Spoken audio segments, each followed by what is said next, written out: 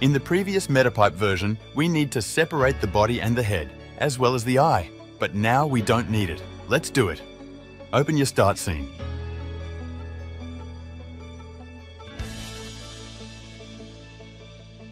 And after that, press Load DNA button. And import the body and the eye. Now select the body and the eye and press the Joint Transform button.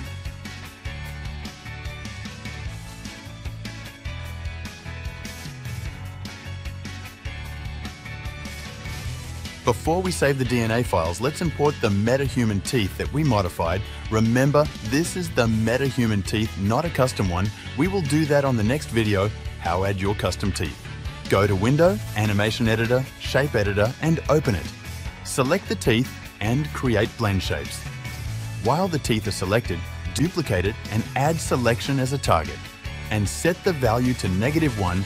Now import the modified teeth, add selection as a target, and make the value 1. Now save DNA.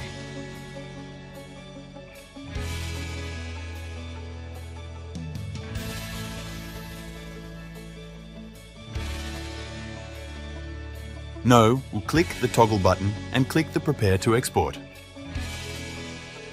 Make sure that you don't have any selection on the viewport and press Build Body button. Now select the body, press the Build Body again and choose Fix Pose. After that, press Fix Pose again and choose Arms and Legs since we do not want to affect the head area.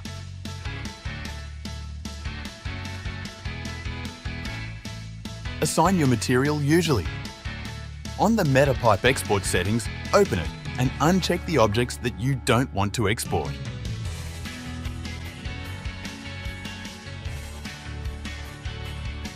That's all, thank you. So here are the updates of the course. This is a common problem for jaw movement that needs fixing. Before and after. Before, after. A common problem on how to fix your eye blink, especially on the character, has a big eye.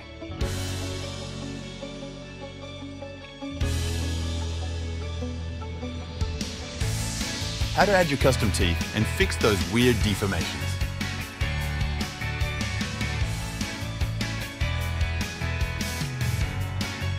How to add your custom hair and add physics to your custom hair. And finally, by adding your custom eyebrow, let's talk what are the limitations of Metapipe in this kind of scenario, like the brow and eyelash geometry. So stay tuned. There will be more updates to come for free updates who already have purchased the course. Please write on the Discord channel which one you struggle with most, so in the next update I will cover it. Thank you for your support, and please don't forget to like and subscribe, and please do a rating on the course itself if you think it's helpful for you. It means a lot to me. Thank you and God bless us all.